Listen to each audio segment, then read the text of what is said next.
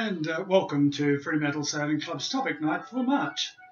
Our guest presenters today are JANNEKE and her husband WIETZE van der LAAN, two adventurous Dutch sailors who have been making their way around the globe for the past 7 years. They're welcomed tonight by Fremantle Sailing Club's Steve Parkinson. The reason we've all come here tonight is we have WIETZE van der LAAN, I hope I pronounced it correctly, and JANNEKE KUYSTERS here visiting in their cruising boat from the Netherlands. So thank you very much, the pair of you. And as we've seen a bit already, the Dutch have a long history of sailing this coast. Without any further ado, I'd like to welcome you and look forward to hearing about your cool stories tonight. Okay. Thanks.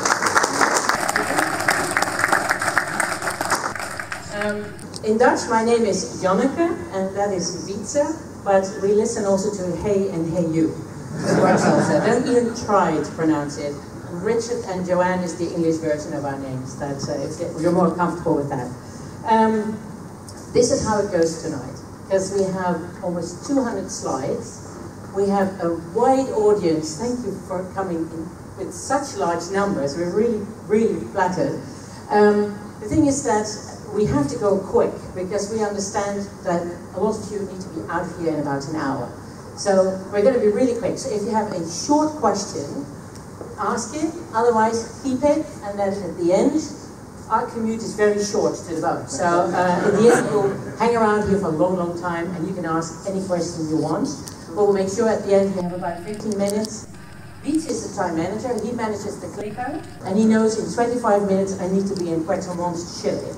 So that's where we're going. So if we can sort of agree on that, that's going to work to get you, to show you a lot of really nice pictures. There are some people in the room who've sailed around the world, and that makes us very humble, because we haven't yet. So we hope we can make the evening worth your while.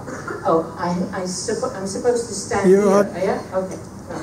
I'm not supposed to move, because it's going to be filmed for on YouTube. This is us in Antarctica. You see a blue boat with a white deck, which tells you, no matter where in the world you are, that that is a Dutch steel boat. Those are the traditional colors, and if you look at the end of the collector jetty, you'll see a blue boat with a white deck, Dutch steel boat. That boat is an old Navy ship, and is now a research vessel that goes to Antarctica. So this picture was made on Antarctica, because we had a bit of an accident, so we couldn't take our own boat there. And but that story comes later. Off we go. This is the day we left. We let go of our lines. You can tell my hair went white overnight, and it grew a bit. So here we left, and this is how it started. So from the Netherlands, some of you sort of roughly know where that is in Europe, to Scotland, and then across to Ireland, Isle of Man, Northern Ireland, Isle of Man. Then we were all still friends. Now that's looking a bit different. And then to the south of Spain. So here we go with some pictures. Behind us is Loch Ness. So this is our boat. You know, we crossed the lake, didn't see the monster, and then we went on to the lochs. The Caledonian Canal, which cuts right through Scotland, because going over the top of Scotland is a bit of a windy place. And so you have these canals, they have locks, they have steps of locks, and they're rather small. So here you see a whole fleet of rental boats. That's where all the people wear these life jackets. But it's rather hard to go through. Here you see another one of these locks. You know, you go in one chamber and then up and then up, and so in the end you go about 30 meters up and then 30 meters down again, which takes about a week. Lots of fun. We were there with when there was a heat wave, so the Scottish lock masters were allowed to wear shorts for the first time in 100 years. And you're on your boat and you go up, you know, the water comes up and you see these legs first. But they have such a sense of humor, because in the first lock we go in, huge slimy wall, 4 meters high. So I'm standing there with a rope, trying to hurl it up. And I said to the lock master, I said, it's the first time, and I'm trying to throw it up, and he says, oh, my dear, I'll be gentle. Okay, they do make whiskey there, so we did some sampling also, and then we took off across the Gulf of Biscay, and the people in Ireland are very friendly, extremely friendly. They don't know how to say no. So they said, yeah, you can go to that port to fuel up, no problem, just tie up, be quick, but it was a drying port. And our Dutch friends next to us on the fin keel, we can stand on our keel. The fin keel sort of popped against us, was not good. And so now we're in the north of Spain, in La Coruña, and that's where you really feel, okay, now we're leaving Europe and we're now getting somewhere. And a beautiful mix of old and new, very famous place to go.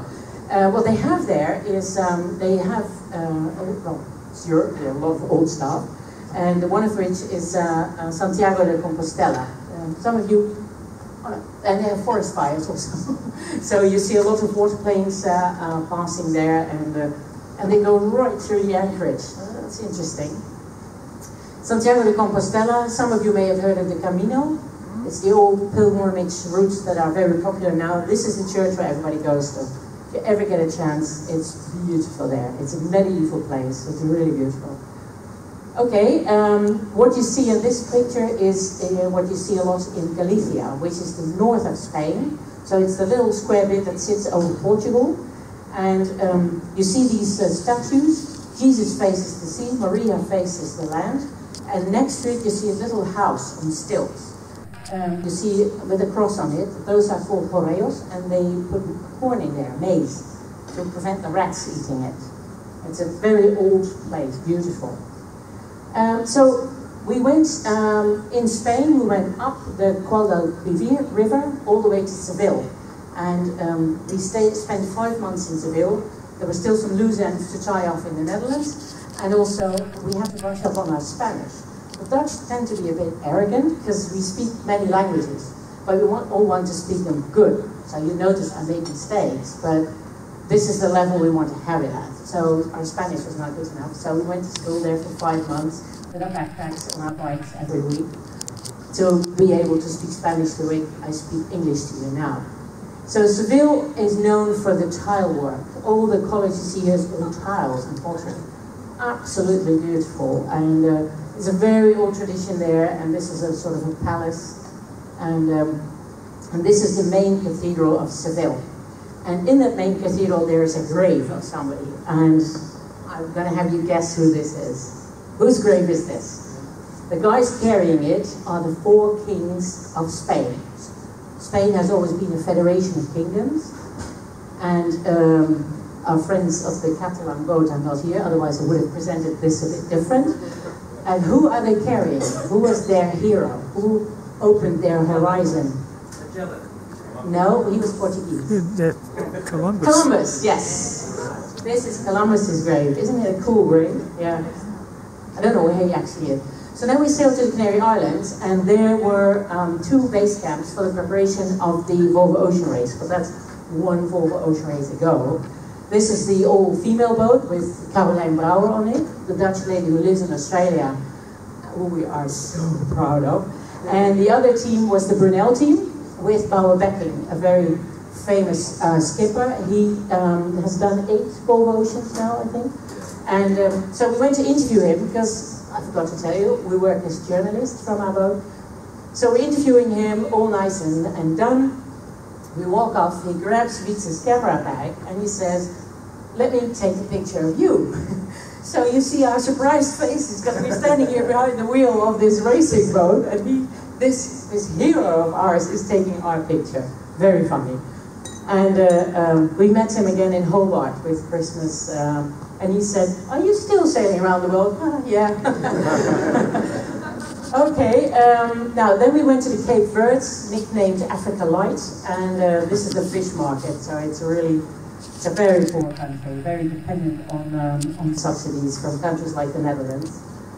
Okay, then we crossed the Atlantic to Brazil, and we arrived in Salvador de Bahia at the moment that a lot of people are very excited about the fact that we were in Brazil. Well, there's one sport that we know something about, which is sailing, and a lot of other sports which involve people running behind balls, we don't know anything about. So people got really excited and we thought, what is going on? So we Google Brazil 2014 and it was a world championship of football. So then we Googled, does the Netherlands play in this? Oh shit, they do. So we quickly learned a lot about football that time. You know that they do 2 times 45 minutes? We thought after 45 minutes, why are they not leaving? But there was another thing coming. So this is what it looked like. It's a beautiful old town where a lot of people that involuntarily came from Africa live and still wear beautiful traditional dress. And yeah, Brazil was an interesting experience. It's not very safe there, but it's also very beautiful. So you want to see more. This is, well, you know what this is. This is Rio de Janeiro, where we sailed into one of those things like sailing into Sydney Harbour, you know, that's really cool. And then we went further south to Paranagua. And Paranagua is an area of mangroves and swamps, which has some towns, but the majority is waterways. So this is the truck, the taxi, the school bus. These boats go everywhere. You anchor there, and it's the same as parking your car in the middle of the highway. So these boats, they go left and right of you, and they're waving at you because it's shallow. So you're literally anchoring in the middle of the highway, and yeah, they are very, very friendly people, and they kept waving at us, and there's nothing you can do about it. We had a good time there. Then we went to Uruguay. A lot of perhaps older people know Punta del Este in Uruguay, which was a famous yachting place in the 1970s, I think, yeah. And it has this beautiful statue on the beach, like a hand. And so Uruguay is a small country. It's called the Switzerland of South America. And we hauled out there with the boat. And that goes a bit different than it goes here. You know, they hold the boat out and then they prop it up with these poles and a little catch under it. So every night before we went to bed, WIETZE went around the hammer to all these catches, another whack. But it blows a lot there. So the boat's doing this while you're on the catches. You see a boat behind us with the poles underneath. It's not for the faint-hearted there. This is Buenos Aires. And this is the Club de Yates de Argentina. Very posh place where our queen, who is Argentinian, learned to sail in an opti. Buenos Aires was a bit of a surprise for us, a beautiful city, and the Dutch embassy has been great for us there. We were received like what we felt royalty. And then we went to Mar del Plata, which is further south. First we had to fuel up.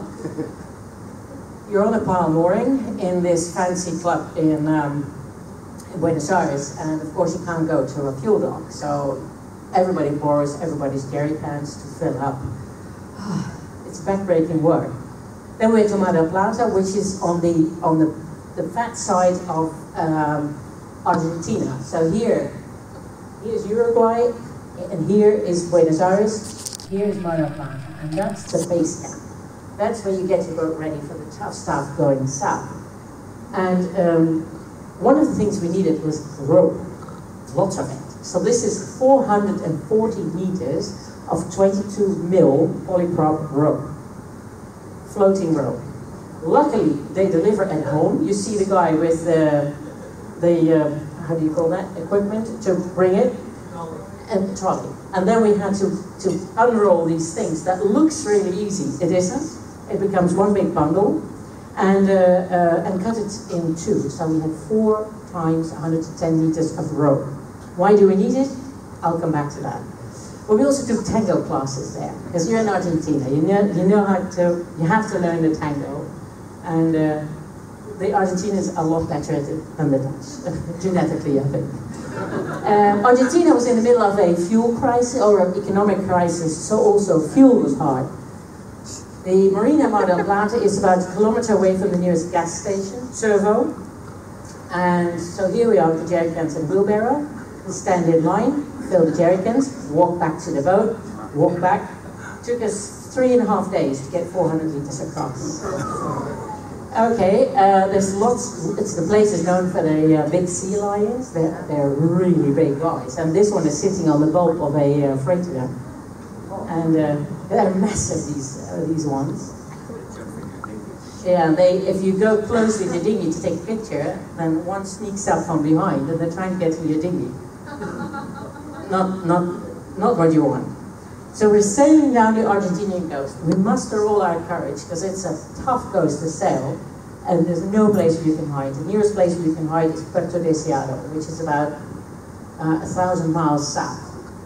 So we get to there. It's a river, 8 meters tidal range, 5 knots of current in the river, and on average the wind will kick up to about 35 knots in the day. So we could go alongside Yamana, which is a tugboat / pilot, when it was calm for 2 days. But then we had to anchor across the river, and there's no way our dinghy can, fight that current. So you're sitting on the other side of the river in all these currents, and yeah, it was really sad because we had so much fun with Miguel, the captain of the Yamana, and he had dinner on our boat. And the Dutch, there's something odd about the Dutch. There's some Dutch people here. The Dutch love mayonnaise. They don't do butter so much, but we eat a lot of mayonnaise. So I make mayonnaise by hand often. And so Miguel, when I turn around to do something, he would grab a bit of bread and just go through the bowl with the mayonnaise and eat the whole thing. So the mayonnaise was a big thing for him. So we're across the river looking at the town, and we can't get there. The current is pushing us over the anchor. So WIETZE sort of crawled up the mast, took some pictures. We pretended to sleep that night, and next morning we go alongside. Miguel takes me in his car to Julio. Julio is a welder, an aluminium welder, bless his heart. And Julio came and he goes, no. So Julio, 100 kilos, and his welding equipment, we hoist in the mast. And for 4 hours, this guy has been welding this back in place. Because there was no way we were going to pull the mast. It's a Q-step mast. The boat is doing this. If they have a crane in that tiny little town, there is just no way we can keep the boat still enough to get it out. And this guy sits there, the sparks were flying, so for 4 hours, the two of us were just throwing buckets and buckets of water on our sails, on everything. Our backs had burn spots in them, through our jackets, through everything. And then when all of this was done, we said, well, what do we owe you? Because the guy could have asked anything. And he said, mayonnaise, with the eggs and chicken. That's the only payment he wanted. And then we went back out to the anchorage. And then number 3 of the 3 musketeers, because Miguel, Julio, and David, they were friends, he shows up and he says, I looked at the weather and you have a window tomorrow morning. But you need to clear out, you need to do your internet, you need to do groceries, you need to get rid of your garbage, right? Yeah. So up in his big rip, he brought me ashore while WIETZE was getting the boat ready. And the next morning we left. And then we had, within a day, 50 knots of wind. So that's where you keep looking at the mast and going, oh. But, and the wind is so strong that it blows the water in your eyes. So WIETZE is literally wearing ski goggles here and gloves. And this is when we're hove to. So it's a bit of a rough go there. And then you go through Strait Lemaire. And it's Schouten and Lemaire. You know, in Tasmania, there's this island that everybody here calls Schouten Island. The proper way to say it is Schouten Island. And Schouten and Lemaire, they were on a Dutch boat coming from the town of Hoorn in the Netherlands. And they found Strait Lemaire, and then they named Cape Hoorn after their hometown of Hoorn. And the Beagle Channel that's what everybody fears. And we were ready to be beaten by the Beagle Channel. Nothing. Flat water, whales playing around us. We should go do night watches and go into anchorages, and we just kept going all night, hugging each other, congratulations to each other. And here we come into Ushuaia, the southernmost city in the world, the Argentinians say. And we tie up next to the boat there. You see the people standing there, they're ready. We met them in Spain 2.5 years before. And we kept saying to each other, we'll see each other with Christmas in Ushuaia. It was like a joke. This is 18th of December, and we're tying up next to them in Ushuaia. Yeah, that's right. But you see, happy face. This is what it looked like from our boat. It is a beautiful place. And the big red boats are fishing boats, and but this is also the base for most boats going to Antarctica. Well, we knew by then our mast was, we couldn't get a surveyor or anybody near it, and you try to look with your X-ray eyes and think, oh, this looks all cool, but we were not going to go through trade passage with our boat. It was just like a... So we went to one of those last-minute companies, and we booked berths on a survey ship. But this is for, again, Dutch people, a very important picture. Because our gun laws are so strict that a knife over 20 centimeters is considered a weapon and requires a license. In Argentina, you just go to the hardware store and you buy a knife like that. So we walked down the street with this thing, and we put it on a pole because you have a lot of kelp on your anchor. So you need to cut it off, and that's why you use this on the broomstick, the knife. And so we're here now. Here's where Ushuaia is. This is where Strait de Mer is. And then we went to Antarctica. The light blue stripes are the things we didn't do on our boat, but by land or by other ships. So, but in Ushuaia, there's only one jetty where you can raft with perhaps 20 boats. So we couldn't leave our boat there. But there were walks on the sea floor. You have to hire a diver and bring your own chain, your own rope to make your own mooring. So this is the diver going down there. This is us on the boat going to Antarctica, and all the scientists, because it was a scientific boat, they're very strict on seeds or anything you may have with you to contaminate there. So you have to vacuum clean all your clothes and all the Velcro and things. And yeah, this is one of our favorite birds, the black-browed albatross, and it's such a beautiful picture. We've seen them a lot coming around the south of Australia. This is our first iceberg. You know, it's such a great experience.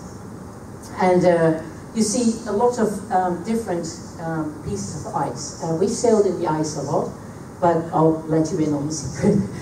This is what we call a birdie bit. So it's white ice and it has air in it. So it's bluish white, and it's usually a bit softer than this ice. This is a base. There's a lot of scientific basis on Antarctica. Read geopolitics. Everybody wants to have their foot in there. There's an Antarctic Treaty. So Antarctica is owned by nobody, but a lot of people are ready, if this changes, to take their slice of it. And the other ice, you saw orca there. The boat was diesel electric, so they could, if we saw wildlife, they could switch it to electric. So we could look at orca really close. This is a minke whale. Just a picture taken from the deck. It's that clear.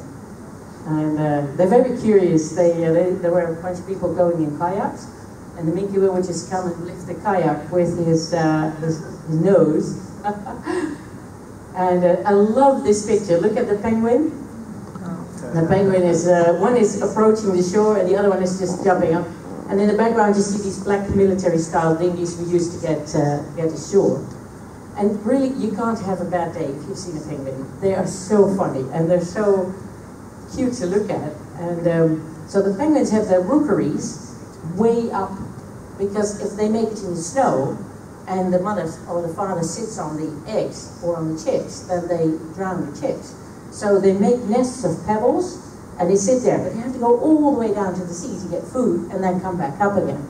So if you're a penguin with feet like this, and you have to go through deep snow, it doesn't really work. So what they do is they use the same road all the time. The pink stuff is penguin poo, and but they use the same road all the time, which is convenient because they sort of make it deeper. But if you sit down and you look from the side, you get this. And it looks so funny. And then they get to an intersection, and then they look at each other, and if it's a male and a female penguin, they do the act of making baby penguin, and then they go off again. It's so funny to see this. We sat for hours just looking at the penguins. These are gentoo penguins. Well, you keep taking pictures there. It's a beautiful, beautiful place. If you ever get a chance, go there.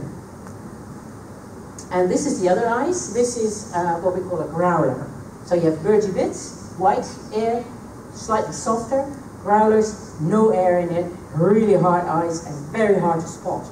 It could be the size of, say a small table, which could totally puncture your boat if you're not on a steel boat.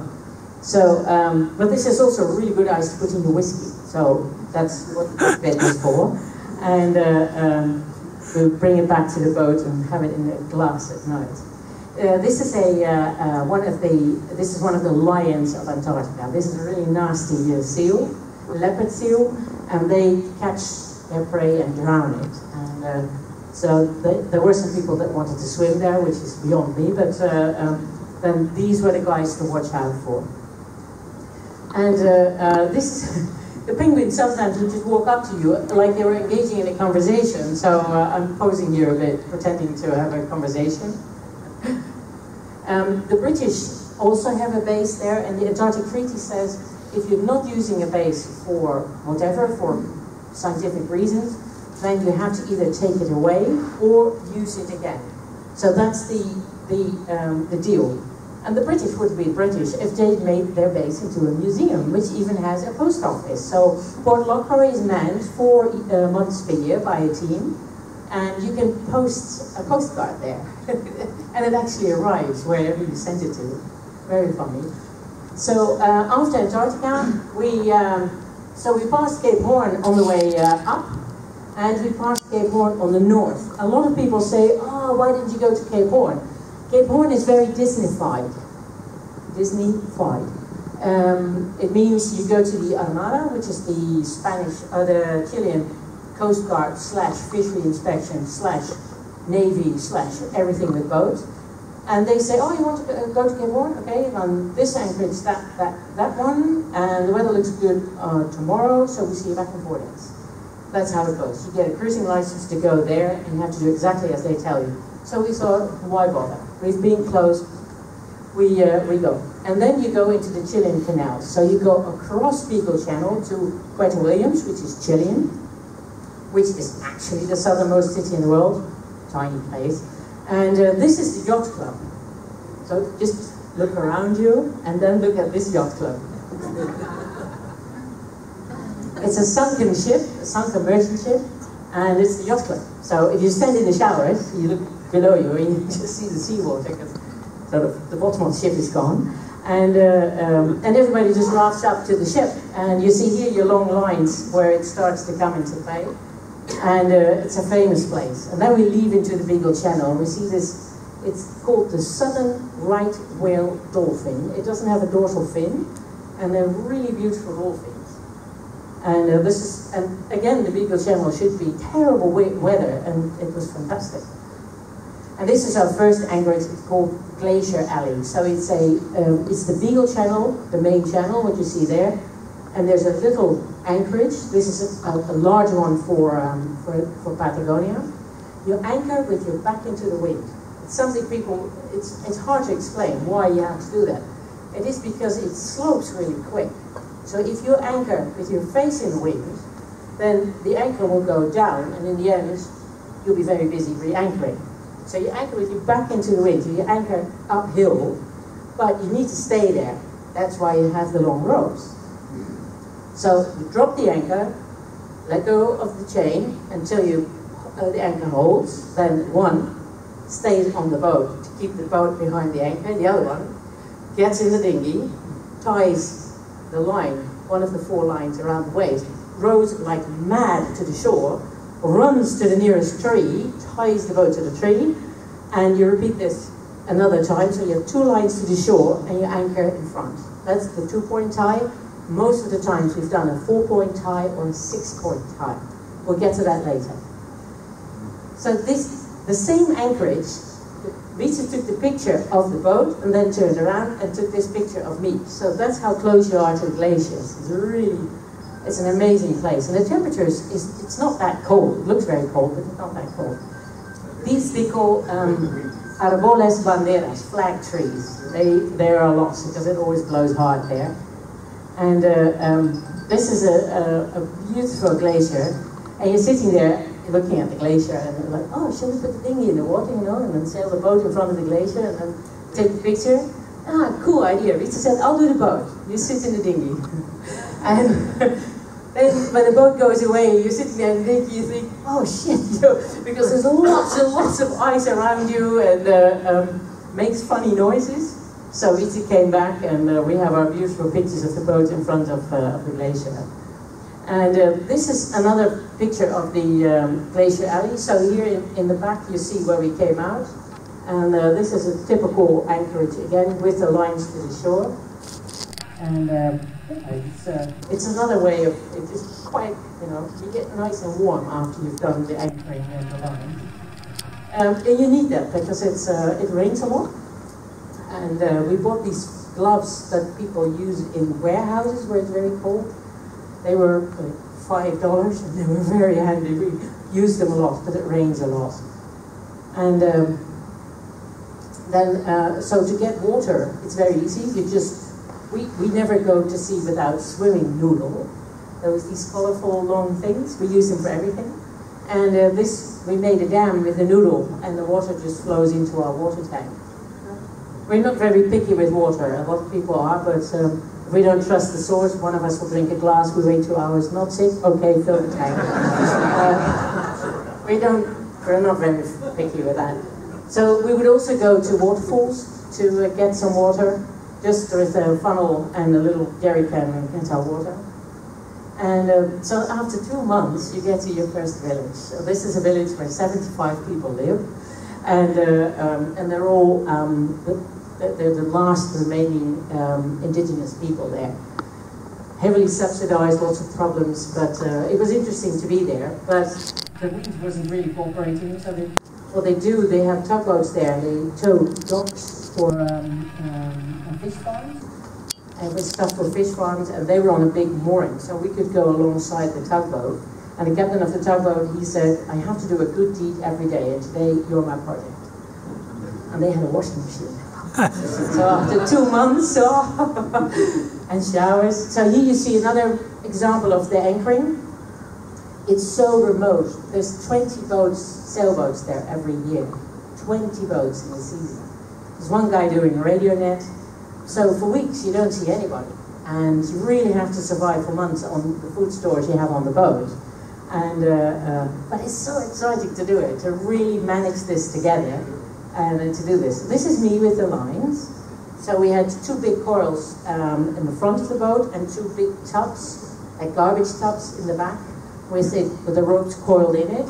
And here you do some mountaineering with your rope. While WIETZE's going, come on, I can't keep the boat. Because the rocks could be 10 meters away from you, so you really have to be quick. And the problem is that in those little anchorages, there's always a resident sea lion or a lot of dolphins, and they don't want you to row around them. So they keep knocking, you know, they keep pushing at the dinghy. So you're rowing, and you can't use your outboard because of the kelp. So you really have to row it. I've broken Olympic records crawling around trees. But it's so worth it. If you look at this, it's just so beautiful. And then we came to Glacier Amalia. And Amalia is, for us, it's the name of our crown princess. And so it's Glacier happens to be called Amalia. So we thought it was very cool to be there. And yeah, lots of birdie bits. And this is the setup. So you see a tub with the rope in it on the right. Then the blue one is my messenger rope, so I throw that first. And then the bigger line goes behind it. And the yellow one and the white one were, if we had to do a 6-point tie, these were the extra ropes we would put out them. And this is Strait Magellan, the waterway you see, Strait Magellan. Navigable, we were going against the wind and against the current. Navigable from 4 in the morning until 12, and after that, done. Too much wind, no way we could work ourselves in. And then you meet somebody else, you know, you're on the radio and you know this other boat is coming your way. And, oh, you know, you're all excited. And so you have your lines out and you anchor. You see here the lines and the anchor. And then another boat comes. So back in the dinghy, one line out, they anchor, they come alongside. And the biggest thing you can do is say, oh, let me do your lines. You know? And then, so in total, you're with 2 anchors and 8 lines out. In this, you see how small the bay is. And yeah, I mean, you've been doing this for months, so it's like, okay, that'll do for dinner. There's not changing for dinner or stuff like that. And I've given people an apple that we still had apples, and they're like, oh, an apple, you know, we put bubble wrap around it.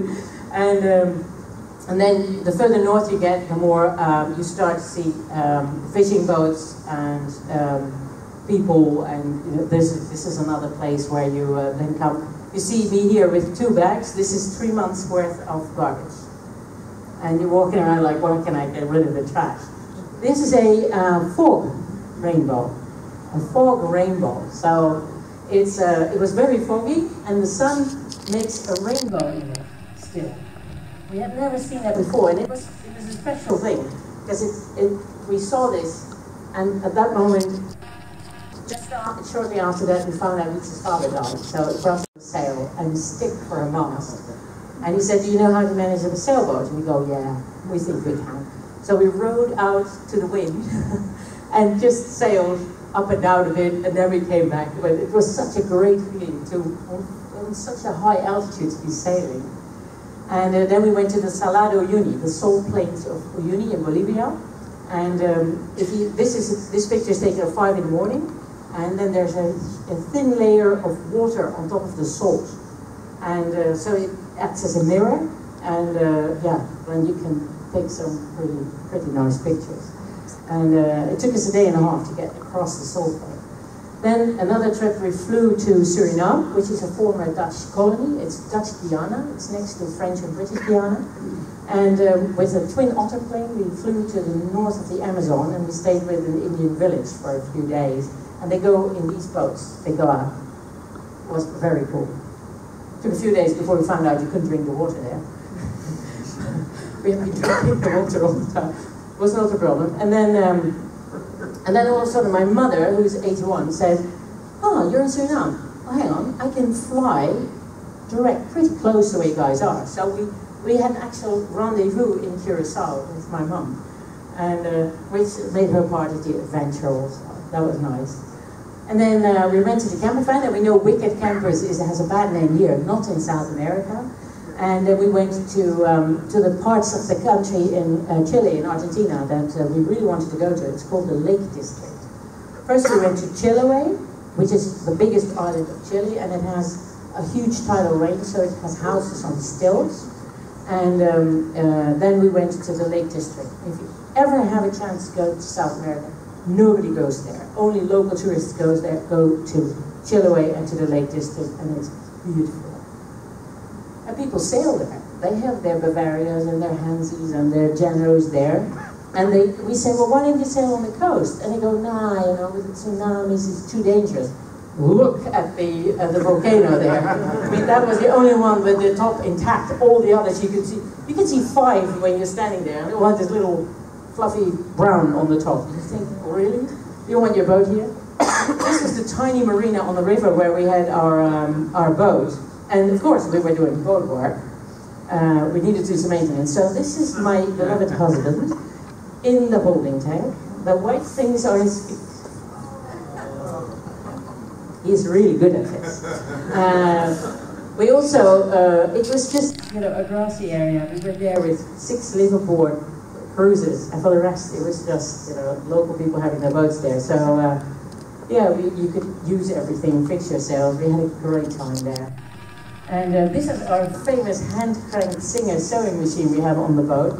If you look on our boat and you think, wow, they have good-looking covers, and do check out our fender covers, all made with that little machine. And so the horseshoe-shaped buoys on the back made with that little machine, and it works. And this is a bit of a story. This is a bungee kayaking. Let that sink in for a bit. Bungee kayaking. We have only one dinghy, an inflatable dinghy, and we thought we need a spare. If we lose the dinghy, we can't get to shore if we're anchored, so we need something spare. The Chilean peso dropped in value towards the euro, and we saw a special on these inflatable kayaks, so we thought, bang, we have one. The owner of the store said, oh, no problem, you know, I'm going to go kayaking with my girlfriend soon, so we inflate this thing and then we go together. Wonderful. So yakety, we kayak with him along an island, and he said, then we go on the other island, we go back. It's a bit upstream, but you'll be okay. Well, this thing has the hydrodynamics of a brick. So while they, on their rigid kayaks, were yakking along and kayaking, what took us 20 minutes to go down took us an hour and a half to get back up. We were close to vomiting by the time we made it there. So we roll up this thing, shove it in the boat, never to look at it again. We thought, oh, that's just the same. So what we did is, okay, don't want that? No? Back? We put a line on the front of the boat, tied it to a fender. We're sitting in a kayak. I have the fender between my knees. So we float back on the tide, paddle back to the boat, float back on the tide, paddle back to the boat, bunchy kayaking. And so that's how we learned how to manage this thing and how to actually move with it. This is Wolfgang, a German guy who lived on a mountain in Chile. Unfortunately, he doesn't do it anymore, and he ran the radio net in Patagonia. But he loved to come to the harbor and talk with the cruisers, so he would run the net from our boat. So this is our chart table, and he's doing it with our radio. It can go horribly wrong. This is a Patrick, a French friend of us, and with little English. And you would say, oh, Patrick, how are you? And everything from a little bit bad to very bad, he would always say, oh, it is a fucking mess. And so he sent us an email saying, it is a fucking mess. And he said, well, what's wrong? Well, this was wrong. He had a problem with his ankle inch. He went into Punta Arenas, which is not really a place to go with a yacht. He anchored, went ashore quickly to do something. The wind changes, and his boat is slammed into the concrete dock with no fenders. So the black line you see here, this is his deck coming through the hull. And so, but you know, the good thing about a steel boat, you cut out 8 meters by 1 meter, weld it back in, fix the interior, off we went, 6 weeks later.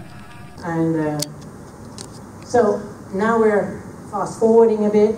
This is us getting ready to go into the Pacific. We knew the first place where we reliably could get food was going to be Hawaii. We're now in South America. So we needed to be fully provisioned for 6 months. So we tie boxes with food to the table, to everything. There's food everywhere. And off we went. So we left Chile, go to Isla Juan Fernandez, which is Robinson Crusoe Island. That's where Selkirk set. Then to Easter Island. Then to French Polynesia, the south of French Polynesia, which is Gambier. And then the plan was to sail up to Hawaii, but it went wrong halfway. Global warming, El Nino, the weather was not safe enough to keep going. So we gave up all our easting, hung a left to the Marquesas, and waited there for 5 days to decide what to do. In the end, we went to Hawaii. Halo around the sun, never good news. And this is where Selkirk sat and looked for a ship, because he was marooned. He looked for a ship. And you see the dog, which is not our dog. In Chile, they love dogs, but a lot of people have no space in their house to have a dog. So there's stray dogs that everybody takes care of. So in Santiago, for instance, the capital, you'll see bowls with dog food and water at bus stop. Dogs ride buses, because they are adopted by the restaurants, and they're given food at the restaurant. People crowdfund for the vet bill for a dog. And these dogs, they just come with you. They walk with you up to this viewing point, and in return for half your sandwich. You know, they bark if you take the wrong path. They bark and they come back for you. It's so funny. And going from Chile to Easter Island, you can be out of luck and have no wind. And it's such a long way. And we have a 2,000-mile motoring range on our boat, which is for a sailboat a lot. But still, we couldn't start the engine. So you're sitting there for days going, look, we're doing 1.5 knots. Whoa, you know. And so we pulled out a Yankee, but we used the boom as the pole for our JANNEKE. It was a bit of an innovation, but it worked. And it brought us up to 2.5 knots every now and then. Yeah. And WIETZE does the sextant navigation. I find that a very high art. And I do the writing down of the things he tells me to write down, but WIETZE does all the calculations. So we found Easter Island on sextant navigation and paper charts. And then you get to Easter Island, and you're so excited, and you anchor there, 24 meters deep, 2 miles offshore on a sandbank, no harbor there. And then you look and you see guys on surfboards, and you think, yeah, how are we going to go there? And then there was one other boat, a local, and he said, you know, I'll help you, I'll show you how to do it. So in the end, we made it to shore. We could stay there for a week. You're not allowed to leave the boat. Always one has to stay with the boat. There's 3 anchorages, so you have to move around the island if the wind changes. And we were super lucky because they allowed us to go off the boat because the weather calmed down. and we didn't have to move the boat, so we could rent a scooter and go around the island. But this is one of my favorite pictures. This is one of the statues of Easter Island with our boat. And so this is the other anchorage. So very recommendable. And this is the third one, and this is the beach where Jacob Roggeveen, another intrepid Dutch person, landed. He was the first European contact there, and he named it Easter Island. And so now we're further, now we're in the south of French Polynesia, and this is the island of Gambier. And Gambier is surrounded by a reef, which you see in the distance. And so the boat here at the anchorage at the capital, with the whole group of islands, has 1,500 inhabitants, and this is the capital. So, and it has two really cool mountains to climb on, but the place is known for the black pearls. You see the black pearl in the picture? And it's over there. So we went to the pearl farms and had a good look, and everything has to be brought there. There's a freighter comes once a month with vegetables and things, and so liquor is hugely expensive. In Chile, liquor is very cheap. So we bought bottles of whiskey for €10, which is in dollars $40, and they cost over $150 in there. So we said, oh, you know, we have whiskey. Would you like to trade that for pearls? Oh yeah. So we had some really nice pearls. It was a classic win-win situation. And so we had to divert. We sailed up north and we fought and fought to keep our easting, but we had to give up. And then you go into the Bay of Virgins. And this is in Fatoiva, in French Polynesia, very well known. And there's a bit of a joke around it, because the Bay of Virgins in French is the Bay des Vierges, virgin. But if you take one I out, it's Bay des Verges. And that's what it really was called. Verge is a gentleman's private part.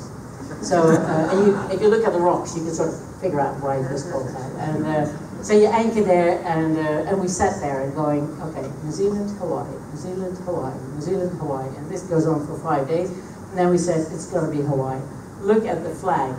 You've seen WIETZE with the sextant. You saw what the flag looked like. This is what the flag looked like a month later. And so we had bad weather going to Hawaii, but we made it in the end, and we were very, very pleased we made it. And you have to go with a big turn because of the trade winds. You can't go direct because you have to go against the wind. So you have to make easting, and then you can quickly make a turn.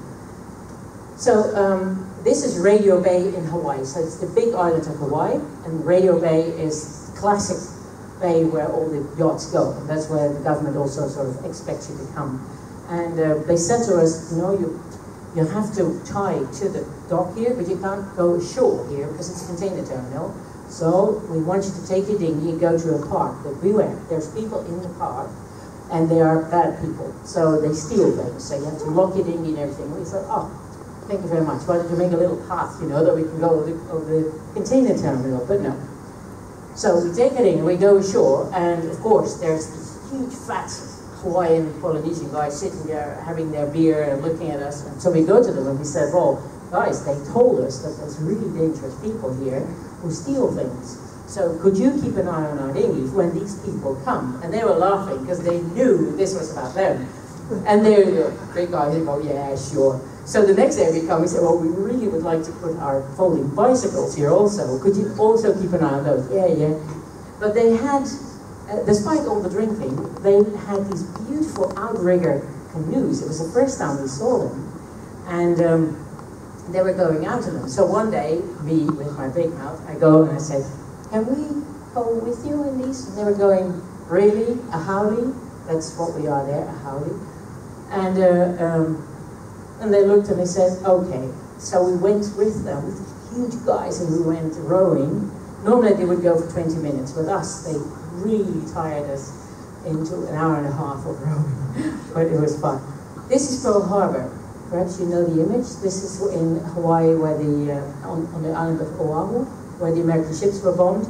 And the white structure is over the ship Arizona. So if you're standing on it, you actually see the ship. And behind it is another one.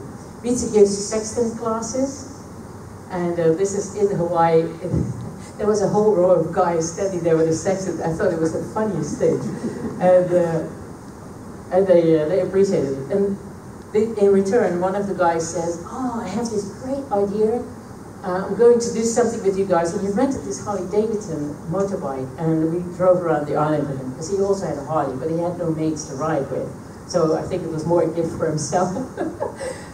And this is WIETZE surfing. For Australians, this is, okay, you go surfing. For us, this was very cool, because this is Waikiki Beach, and you're surfing there. And so then from Hawaii, again with a huge turn, because of the North Pacific High, you have to go all the way around it to get to Sitka in Alaska.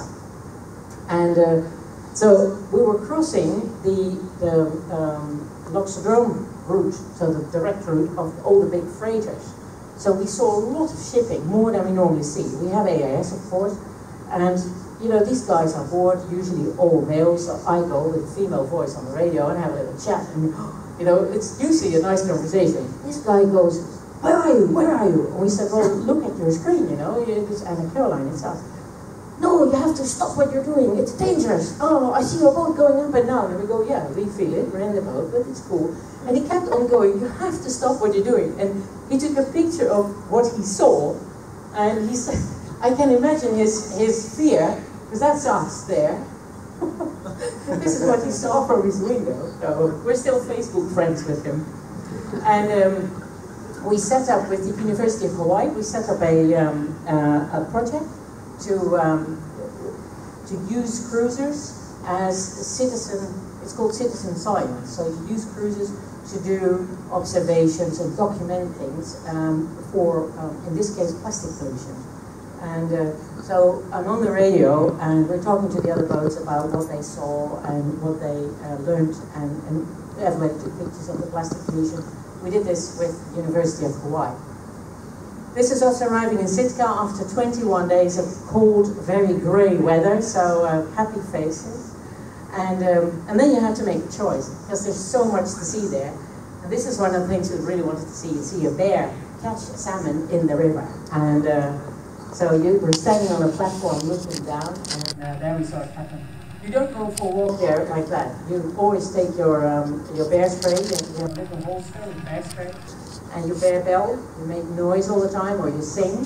In my case, making noise is not a problem, but this is fake news. This is very much fake news. They call this a bald eagle. It is not bald. It took us a long time to figure that one out, and it's a very beautiful place. You can take pictures as long as you want there, and we sailed around Glacier Bay. But a lot of it is also was industrial. They had little villages on logs, so the houses were on logs, the school was on logs, and they towed them. In the winter they were chopping wood down, and then in summer they would fish and can the fish on the spot. So you see these old canneries still in Alaska everywhere. Now it's all too small, so now it's all big industrial ships. But the old stuff is still there. Now, this picture is one of the best. It's a stranded iceberg. So there's a big, well-known glacier. The arm you go to is 25 miles long. It's called Tracy Arm. And at the end is the Sawyer Glacier. And we really wanted to go there. And the glaciers, of course, in the past were much longer. So they push moraine, as we call it, and so it's rock and dirt ahead of them. So that forms a dam. But now the glaciers are retreating, so 25 miles of the glacier is gone. But at the beginning, there's still this little dam underwater of the moraine. And that's where these carved icebergs, so bits of the glacier, you can actually get really close. But it can topple over, and bits can break off, so you have to be careful. But yeah, we went a bit close because the picture was really nice. And then, after 5 hours in the ice, we went to the Sawyer Glacier. So this is the picture we took there with the self-release on the camera. So you see WIETZE's eyes going, yeah, it's doing it, no. And then we sailed all the way back, and there was this super yacht coming, and they said, well, how far did you get? Because we knew that the Tracy Arm had been full with pack ice, and it took us a long time to get through. And we said, yeah, we went all the way to the glacier. Oh, he said, you're the first boat this year that got there. And you see glaciers everywhere there in Alaska. And the milky water, you see, that's all the sediment in the water. And this is the new version of those floating houses, the floating villages. This is the floating house. It floats on logs this size. And this is actually a marina. So they say, oh yeah, you tie up next to the greenhouse and you think the greenhouse. But so there's docks and then there's houses and boats just tied up to them. This is Chatbox Falls. This is further south again. And a well-known waterfall that happens really dry, so it's not a big waterfall. But this is how you get there, and you have to go through rapids in Alaska and in British Columbia. And yeah, in general, the Americans say, oh, you know, it's a world's fastest rapids. You know, that's a way to say it. But we always thought, oh, it can't be that bad. You know, how Dutch people, classic, underestimate things. So one rapid we went through, and the boat literally went down the stairs. So we learned quick. And yeah, and then you sail into San Francisco. And again, one of the highlights, Rio de Janeiro, San Francisco, Sydney, those are the things, the days you remember forever. And we wintered in San Francisco, and it's a city you can be forever and still haven't seen everything. And we went backpacking again, so we backpacked to Mexico. This is the before picture. Everybody can see in Mexico. And so after a few days later, it looks a lot less full. We lost a lot of weight there. And we took a cooking class. We do this in every country we go to. We take a cooking class. And Sahiro making Mexican food. And put on some weight again. And all the old Inca monuments. And the stories behind it, it was a really beautiful trip. It was about a month we backpacked around there. Very nice. And then one of the magazines we worked for, they called us and they said, you're in San Francisco, right? Yeah. So you're not that far from Bermuda. We go buy an atlas or something or look at the map. But no, we're not that far from Bermuda. No. What do you want us to do? We're going, Mexico. Yeah, we would like you to go there and, you know, do a part on the preparations for the America's Cup. And we said, oh, you know, we'll see if we can do that. Yeah, we'll do it. So, who's this to the left of us? Tim Barker. And Russell Coates, James Spithill, all the rock stars we interviewed. It was 5 days we were there, and it was 5 days like, and so we wrote a lot of articles about it, and of course got to see all the sailing and the preparation that was going on there. So then, again, a long haul from San Francisco all the way down to the Marquesas again. And so it was 21 days, and it was a good trip. It was a very good crossing. Apart from one day when we caught this enormous net in our prop. So we have a, what we call, it's a deck snorkel, and it's an Australian product, right? Yeah. Aqua dive? Yeah, people call it a hookah, but so it's a compressor. You run it off your batteries, and then and it's a floating tank on the water.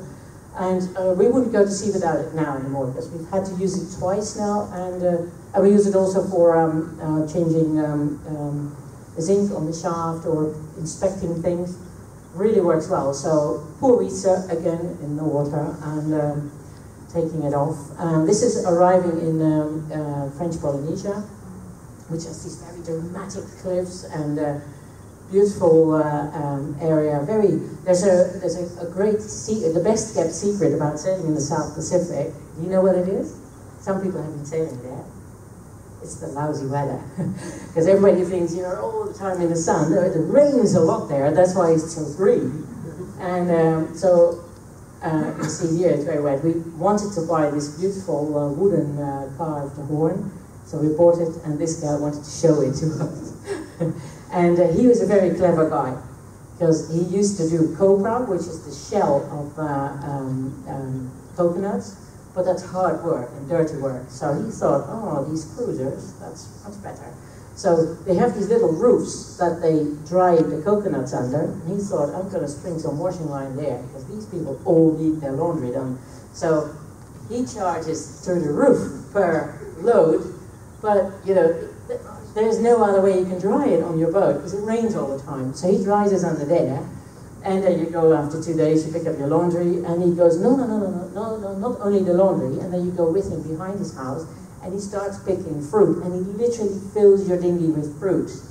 And then the washing on top of it. There was no place for me left in the dinghy.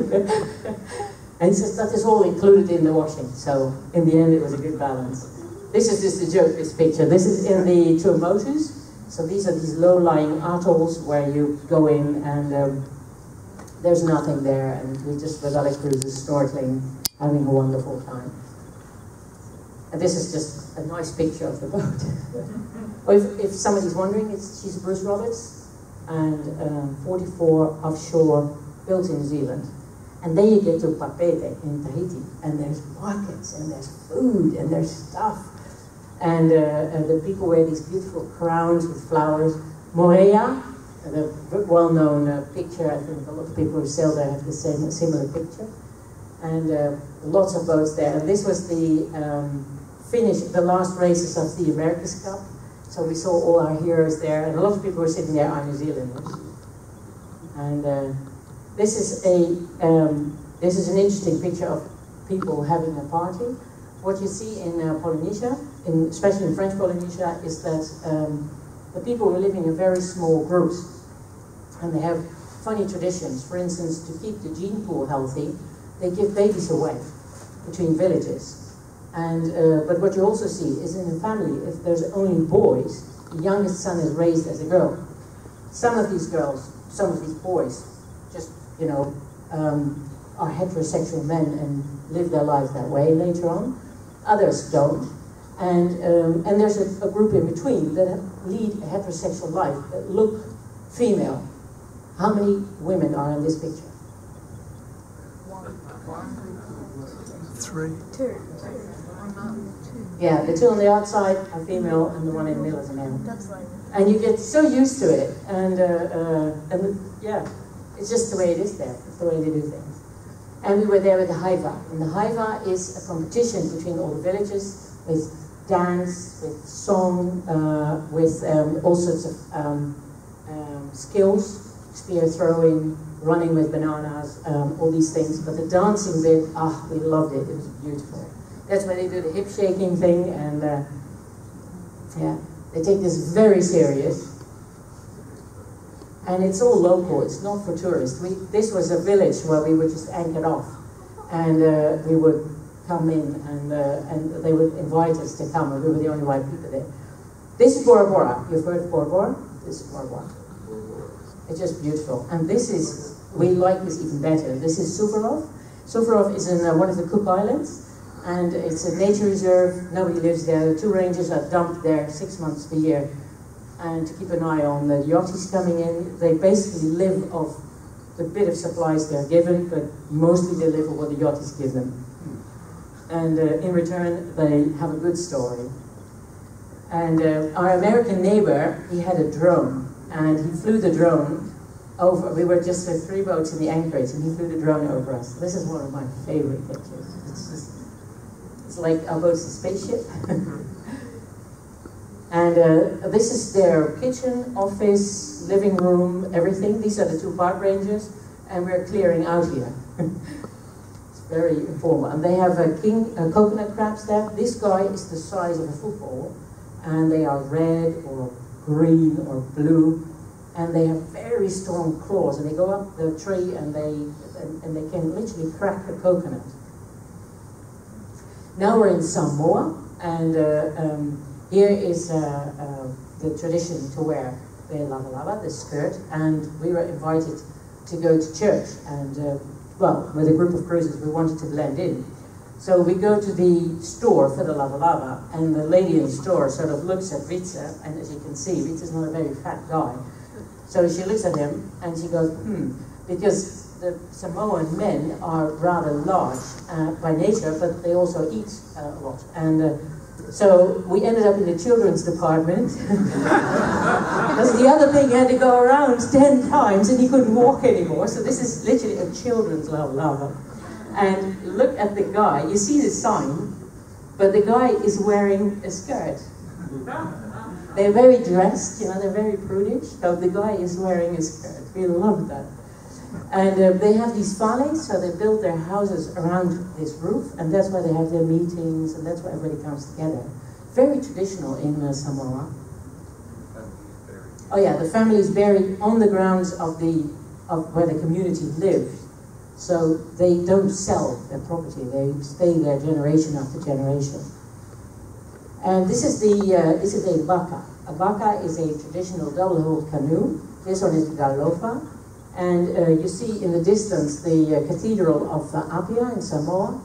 The Polynesian Voyaging Society has had built 11 of these boats and given it to the different kingdoms and countries in Polynesia to help them find back the traditional sailing skills. This one actually sails up and down to New Zealand, no problem.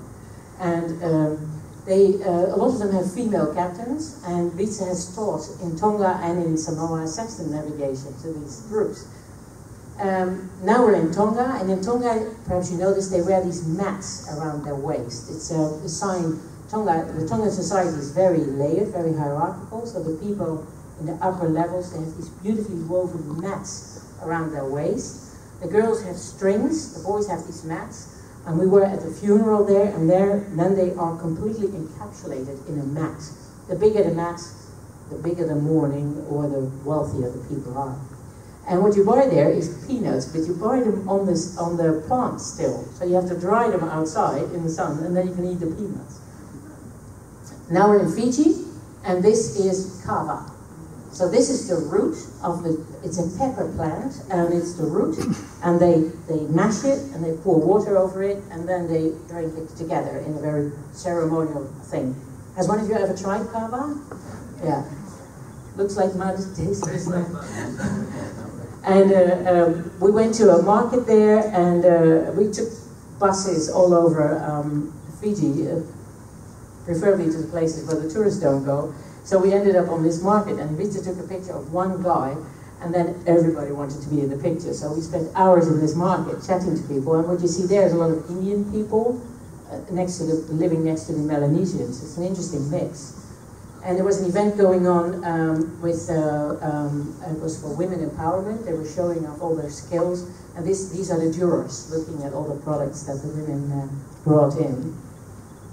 And this is what they call pig birth. Have you seen that before? It's what they do in Fiji.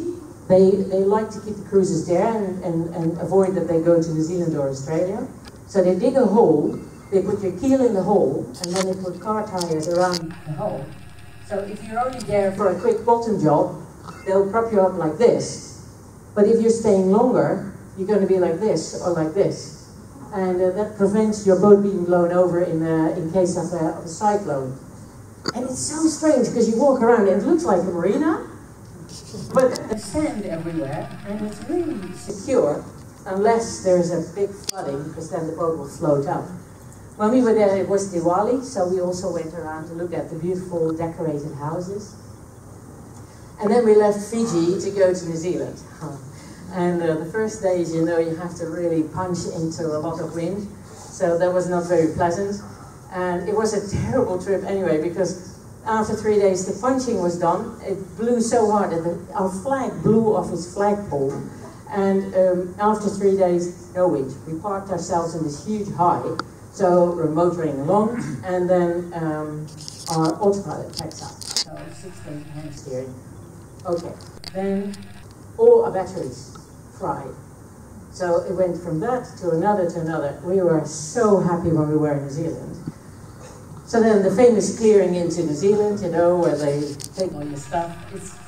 Everybody says Australia is the worst. It's not. It's equal place with New Zealand, and they're both not bad as long as you are prepared. And then we had a look around. This is a war canoe in Waitangi in New Zealand. This is the head of the war canoe.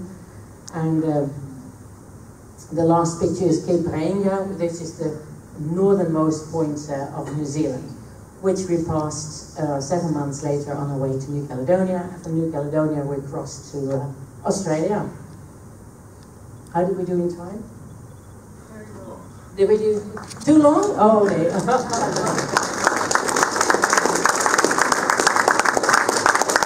So, are there any questions? So WIETZE has been managing the time. We change roles now, so if you have any questions, what I do, I repeat your question and then give the microphone to WIETZE. So, are there any questions? The most dangerous country and the safest country you've been to? Australia is, of course, the safest country. Most dangerous, yeah. Most dangerous by far was Brazil.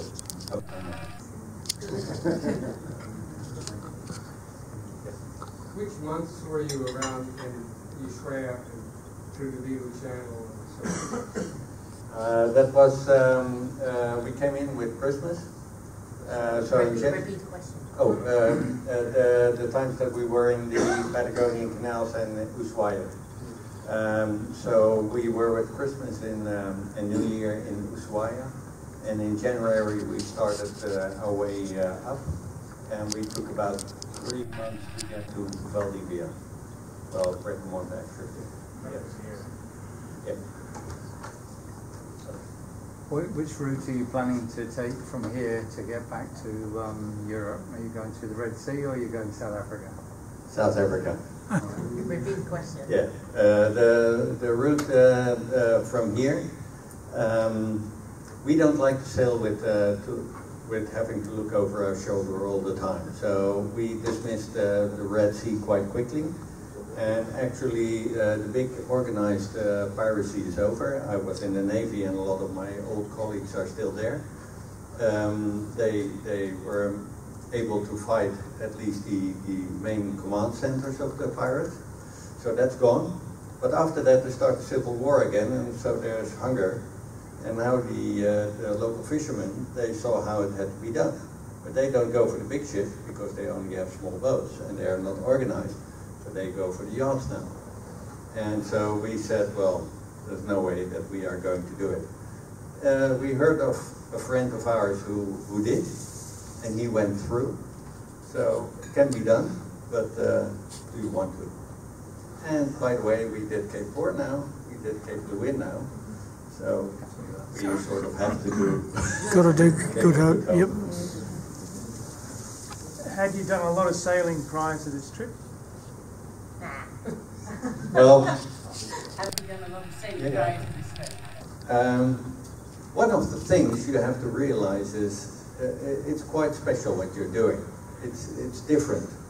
That means also that the relationship you have built up in normal society working is also different. So we thought, let's do a test here. On a smaller boat, we had a 31-foot hard-chine steel boat. Let's do a test. If you find out after a year or 1.5 years, nah, it was not so great, and you have given up your house and your job and your this and that. So we did a test year, but before that we sailed a lot each. I sailed from my fourth, did a lot of dinghy sailing, sailed races for the Navy. I was in the Navy, I did races for them at sea for 18 years.